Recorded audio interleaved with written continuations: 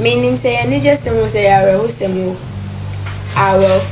Yen na any young Don, Junior Chin Jonas. Our US they be already Ghana for some mediddy. A enjoy Easter Monday on any friends a pie. Nyamencha dear, or move back poison na my yen. As I say, dear, baby, you're done it, dear. Sinyami and Bem, dear, I bet you say going too soon. Amusia for where dear,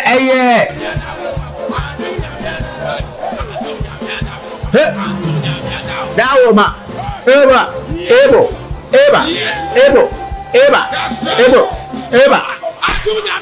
Dawoma, Adom Nyamia Dawoma.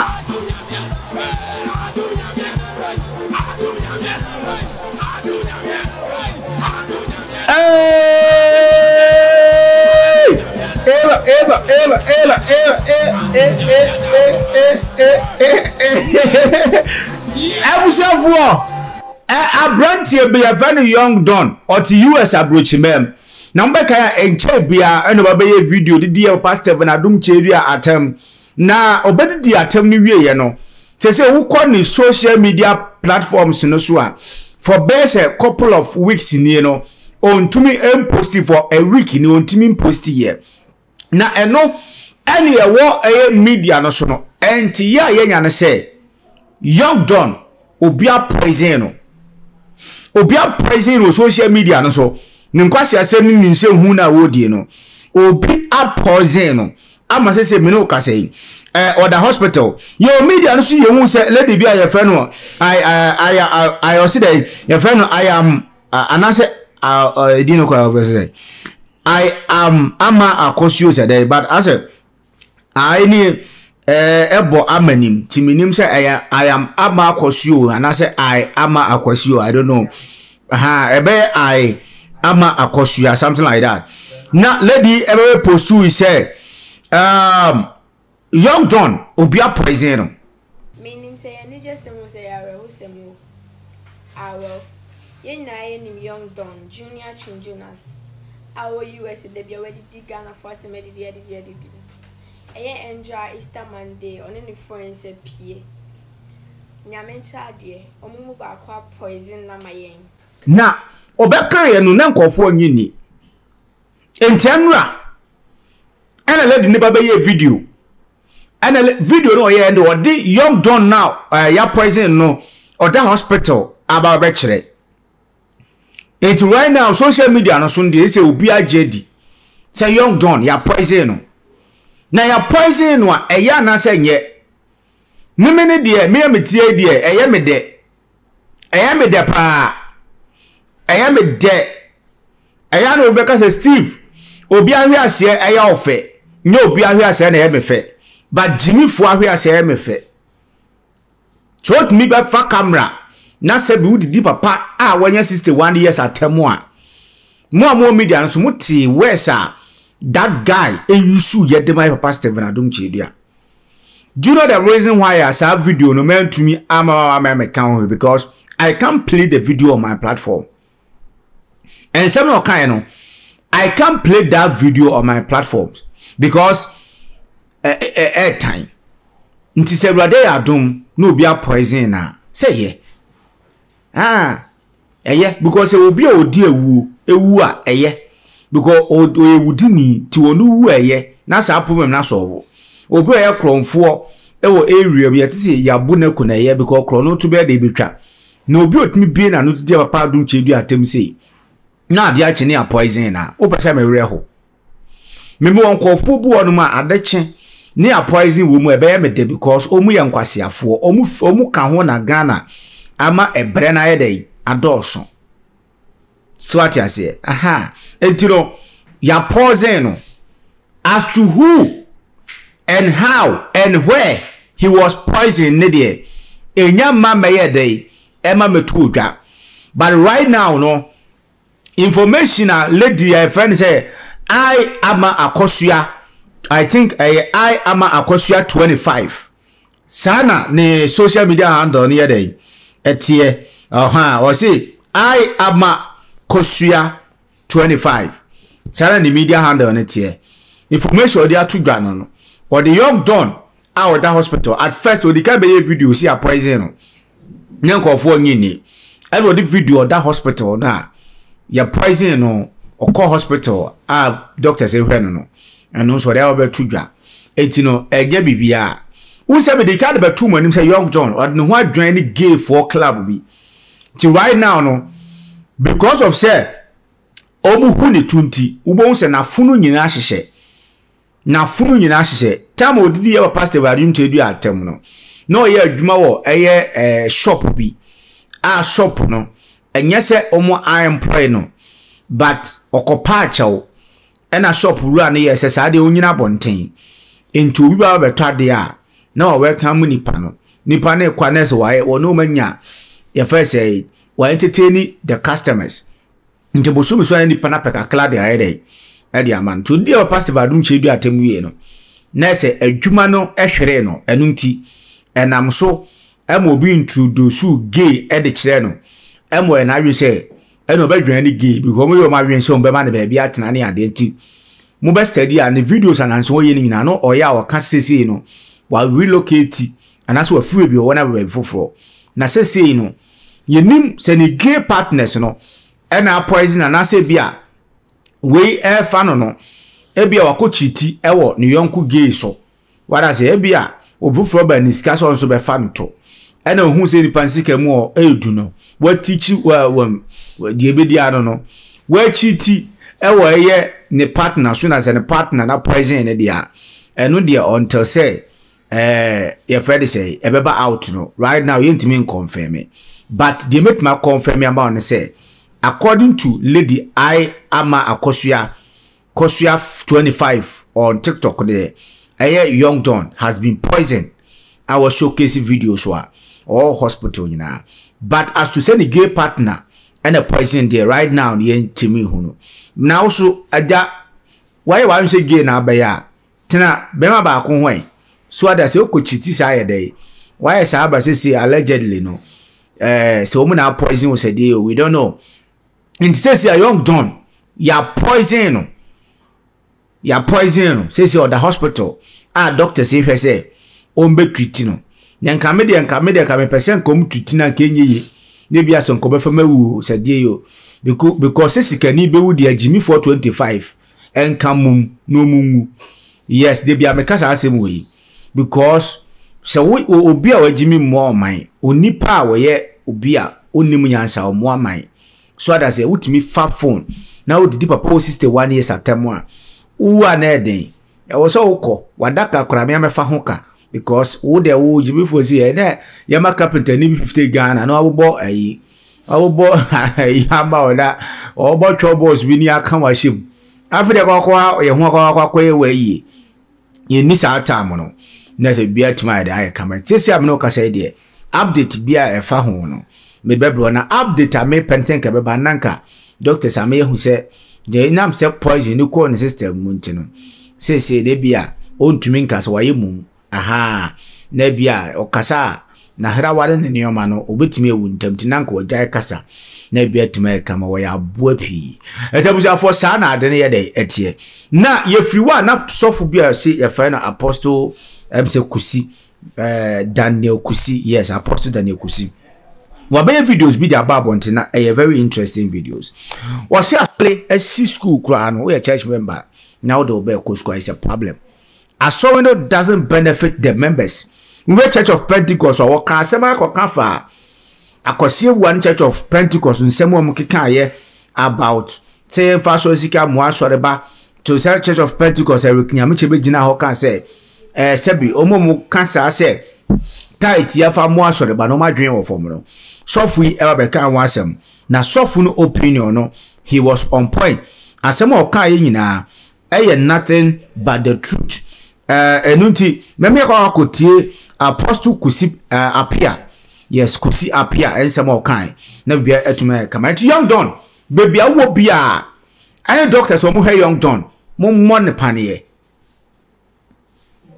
yes montwe aketia muni maketia ankom twa aketia no ma twe belebele o mo twa aketia hunsu no ma twi bele hunsuo omu wi omu twi wo hunsuo na aboa bi efe no ofui muntwi ofui hunsuo na monfa wo wandon wo ya bed hospital bed no so doctors amohwe wandon baby owa ya poison doctors amohwe no please I'm begging you some injecting with ofui hunsuo yes monka emo amako 5 ehunsuo mum anka wo we dem anya sa amoa we ya what me declare sa the way doctors mi so mo ya blofu nti me abeka blofu Jeff enenso manum ti okay yen try here ho I'm begging the doctors who are taking care of young John, please, we don't need him in Ghana. We don't need young John in Ghana. So you have to finish him on the hospital bed. Inject him with dog hunsio. Muna we ya blofo enklebi o mi ya blofo dog hunsio ka de say krama hunsio dog water. Does it dog water?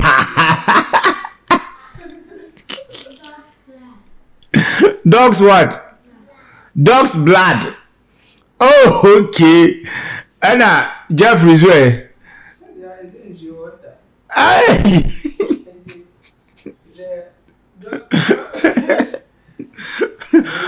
Mofa kraba wunzo nwono. Nanko ba wienu osun wo. Na mofo okla enso wunzo nwono. Etu osun wo kakra. Na wasu meow. Na mo de aponche. Ehunso awo no. Enti na ena nantwie. Ti moam mfowei. Kraman okra aponche nantwie. Etu osu wo no osu meow no osu pube oyesi nanka bibia tuma edai aye solid yanko apostle kusiapia ensemo kan emra sisia midi edi Steve, let's go. Because normally no ewiemofo na sesa ewiemofo na beji Yesu so here for titru here for doors pa because so wo kwa abontina wo ka asem no brana Yesu nye wiye brana Yesu nhira brana Yesu nya wabra bo yiye ti wo hwete bi owo mu na enye enti no wo de ne ho abedom Kristo asafo enti oba na so aka chese ese wo so wiye se na nyame nhira na yetua sika ansa na nyame nhira yen wo de hwe na de ne yiyo ya church se sa entutuso dudu we no wo de se beba so ntia mu hia sa me de beba so e duru we de beba so en sese Kristo ni sofo wo brainwash member na what ntino yakoka che ne se bra na aba nyame behira wo no so pese nyame hira nti oba de obeka che ne bia na oye so what you say obeka che ne bia na oye because of pese nyame hira no enti Paul mu hu say wiemfo because o hwe bible mu a wo mu collection mo gi ye nyina ye obi hia bibi nti because o se papa no koton asase wo de ba ye no wo mu say sika no o mo chema o mo hia de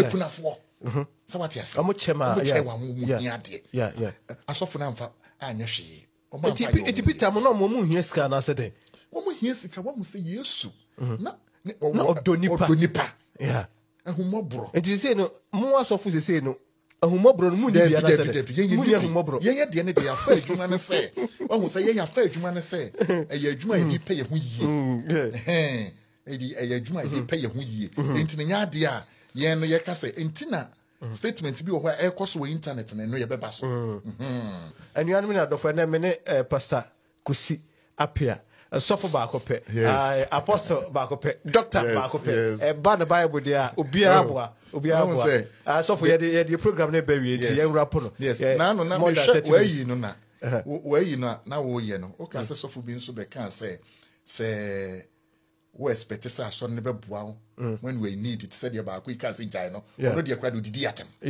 ono de akra say wadwini wo from so what you say odidi atem ko identity necessary basa o say aso sika na ye de ye nyame adwuma ye de ye asori adwuma na asori ne hwan asori no on ne hwan na problem na me pese ye nuanom Kristofo te ase se wo as individual no ne asori enti sofo bia na wunim wan ko Bible school normal Bible school enti bia wa sorry doctrine school na wo ko ye so hu se ne ade ne tie enti ne ma bi wo ha wunim ba se wunim nyame asem de a maame no papa no ono ne asori no enti asori adwuma ye ono no hu adwuma nti oyare ahye yes na even apart from say onye asori kura no so for never yare ahye no yes apart from so onye asori me kura as a individual yet we are seeing no Bible say love your neighbor as yourself enti say obi kwa ho kire mu a de bia ya na yusu so obi aso your neighbor obi obi neighbor enti de bia cassette TV program te say na mo de omu yi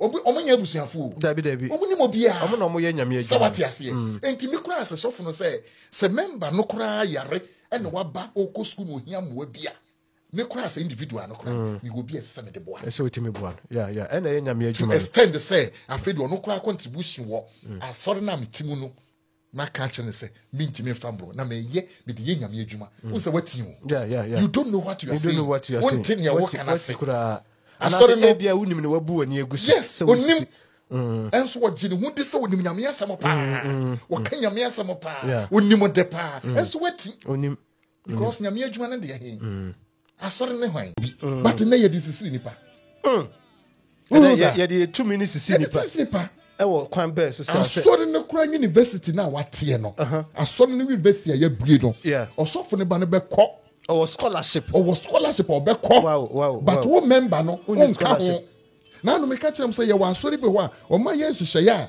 ye will loan purposely for the pastors without interest member on ka ho wow member anyway the Pharisee for near yes, that's what we are doing here enti say beki sorry Mr. Yuni sorry. Na say blooders no, elders ni be sorry. Ni e ka kira wo say. Wo you osofo.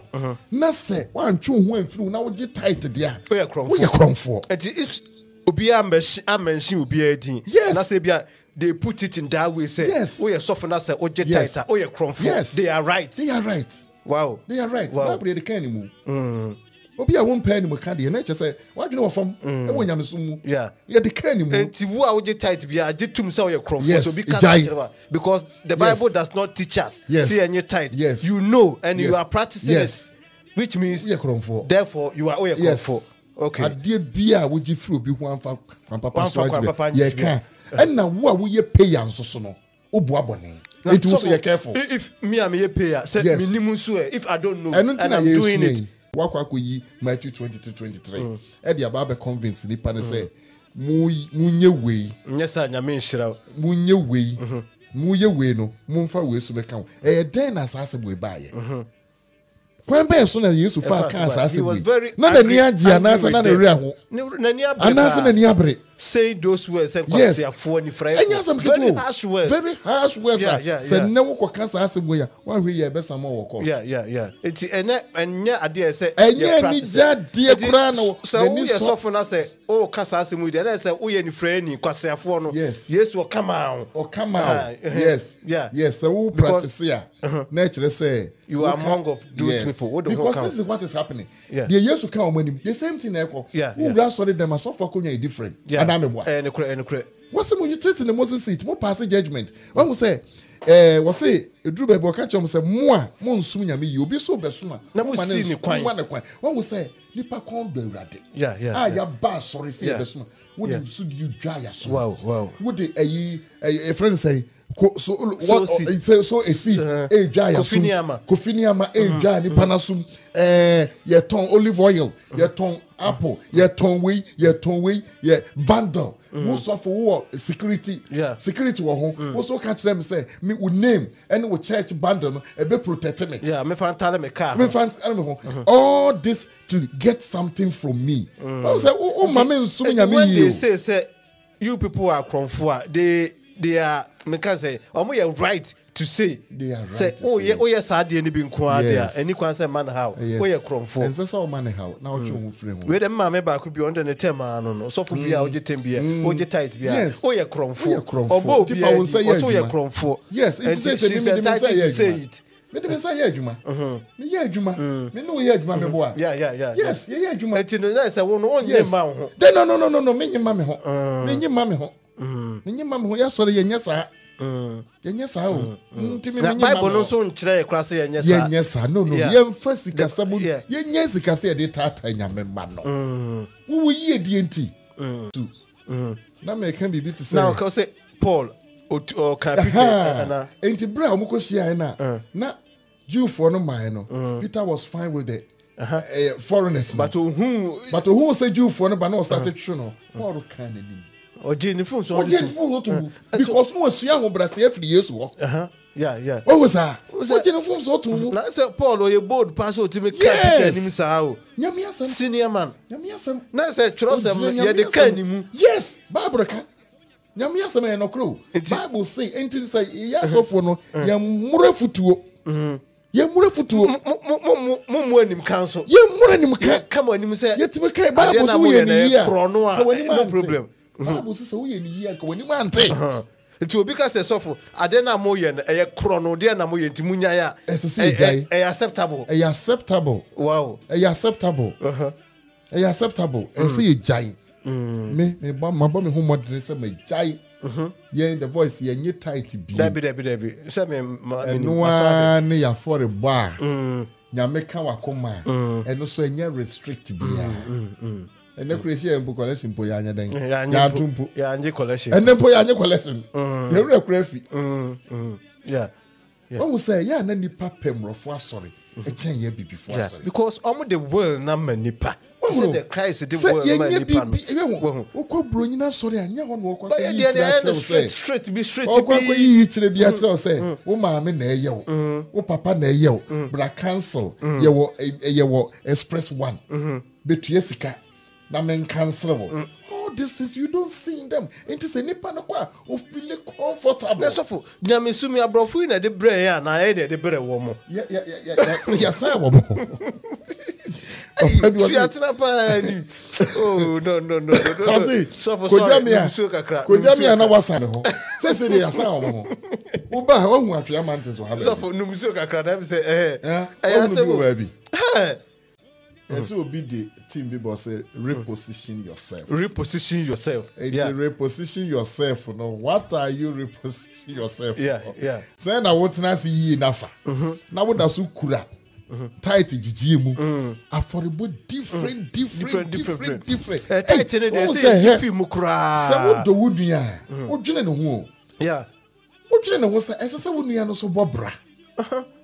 Na no make choose so for be catch am say kuzie sika wo mo ho ntije wow sika for another for wo na je ezembi wo ha men kan ye ebre no nso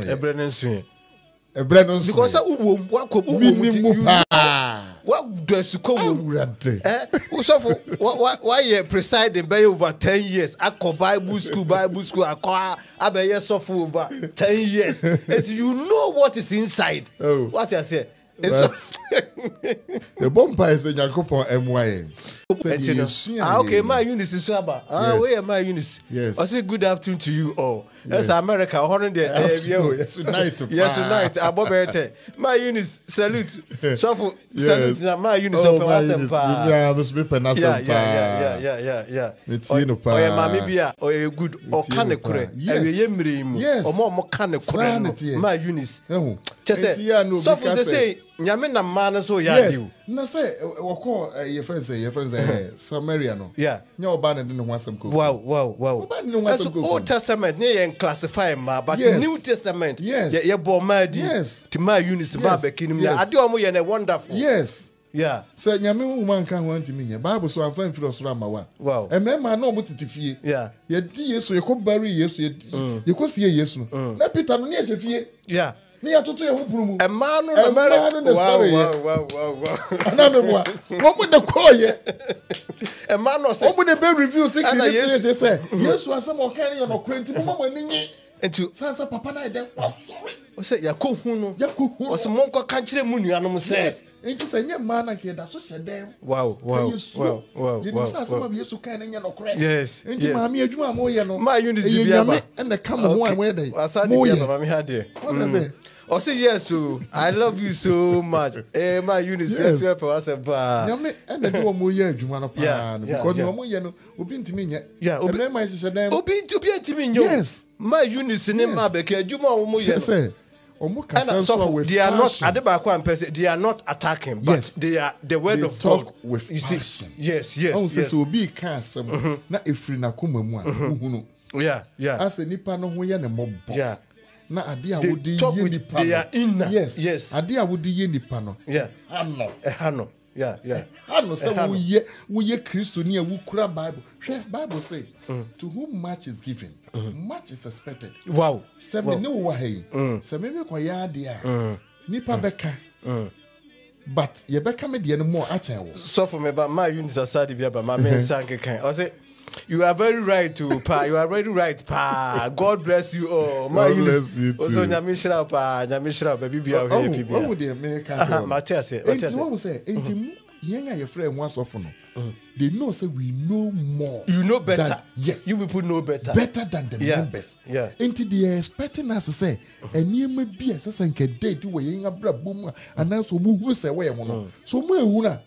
They feel disappointed. They feel disappointed. That's the right word. They feel disappointed. They feel disappointed. Yeah. How can you, the whole man of God, stood up in front of the congregation and tell them, say, Yen Jessica no and Fabi Mwau. That is a Abusafo ensemna na apostle Kusia Piakano. Mi busa ensori ni say, what benefit and a members ninya free as sorry so, as the pastor was saying. Ene mimi nana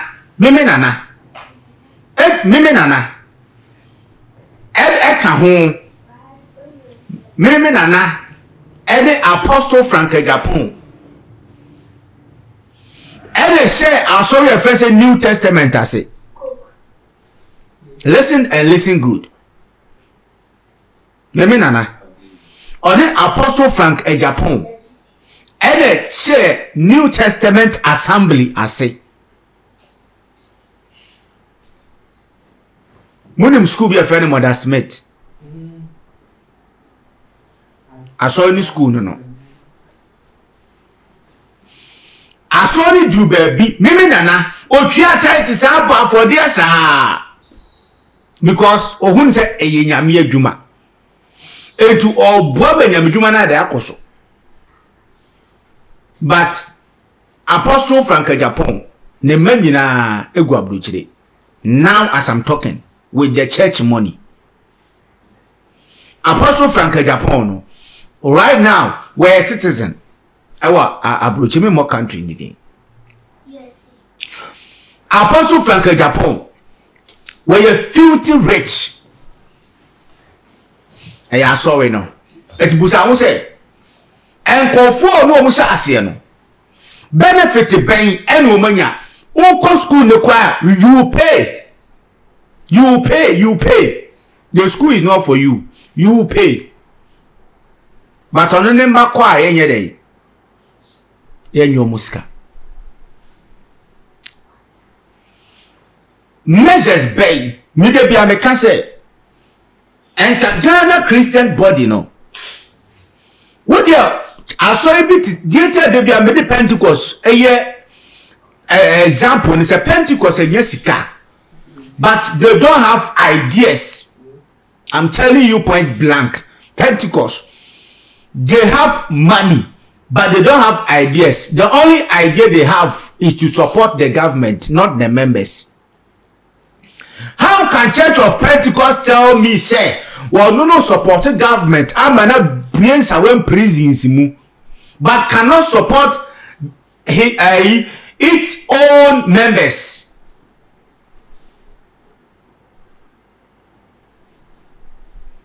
Tell me, Apostle Eric Yameche, and Apostle Udofris on the fan say, Onin Apoku Nina.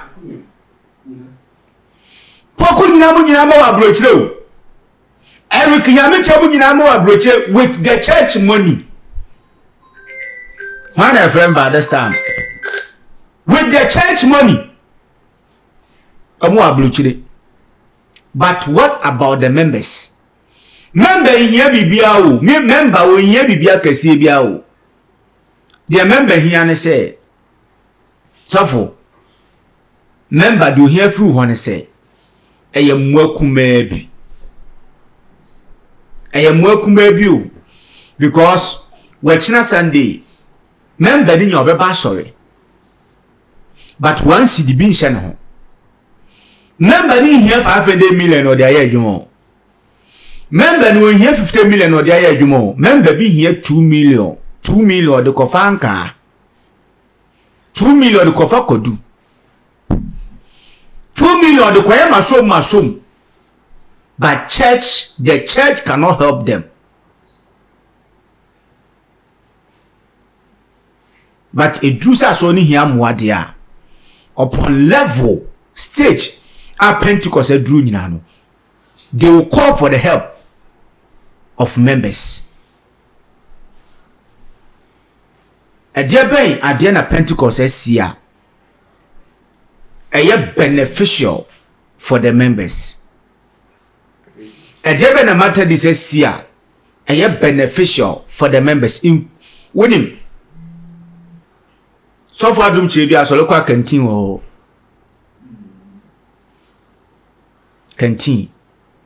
Me makase.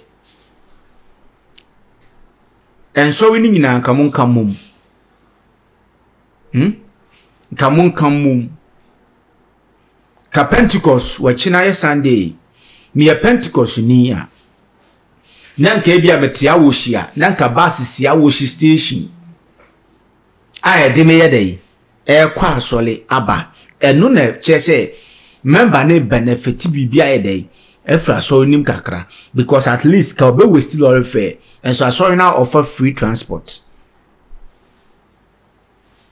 And ka says kada Pentecost we do go see prison, you know. Can but media supply various branches, no buses. Mubia nek ma ye canteen ti me ba Pentecost wa anya hwe kra no se me ni sika kra me de be kwa asola me ni se bebia me wo no bus wo ho a me ye ntem a me nya bia ye dai afu akwa asole me konso me se nya aduane aye dai enti enu kwantin ka mbonya ghetto boys na ba asore mo ene okodo asole ne ho de be tutu botom atutu botom fo akronfo kufiniama tight first and second offering so for timika se kamesi pillar 8 feet ba mesi na wo sina kwa na 18 or 17 ana sesembero no kwanu ye ni 8 mesi na kwa 19 or 18 feet na mesi ni ya de na so ye the 8 feet and kanya abroso anka 9 feet na 10 let's what mu kwa ni 18 feet wana ka chenzo wa ye ni sa the value to comment section I say we did this Steve young done baby out there be amu more pani nkun wa jimi suni mfaso makramo peace shalom bye bye. Hello ebusiafo me mo kwa badiba AJ's Beauty Glam. AJ's Beauty Glam ye bia so we program a person ho ye fenkwan de wo hia ye so we wedding birthday party photo shoot outdooring who program o pesa u cha bride na say we cha omo mobile program no kwa de wo hia ye de hia ne so be fa number na go screen so na wa friend na ya kasa ye bibia fa beauty ho ye pedicure ye medicure ye wig installation so ye bibia into de hia ne so be fa number na go screen so no na wa friend na ya twetwe nkomo na woni ma de so ye bo so da fom say who ya tete bibia so e na de ba ko so e de wo AJ's Beauty Glam ne say ye ko ba bia an baby a wo bia ye ba even flight kra na wasi e twa na ye ba e na mo hudo nsi ye beba ni aba be seseo ni aba be dress o ma wankasa ho ya kono na duru bedwema ya hwe omienu ni esan so o cameraman ye ne wo monam an de o cameraman nti so program no unya cameraman en worry kra frɛ ye ne wo mo beba ni aba be twa no mu twa so otimu say yes picture na da honum we say dey be kasa wedding dey eno ane oba enije nti wo ye wo sa wo ma ho ye fe nso na onije eno ntiri be bia wo biara dey hia ne so obefa ye number no ye beto a ye beba ye boda form kama enu mu bedi nkomo na de wo honum bia yaka AJ's Beauty Glam, home of beauty home of beauty ampa.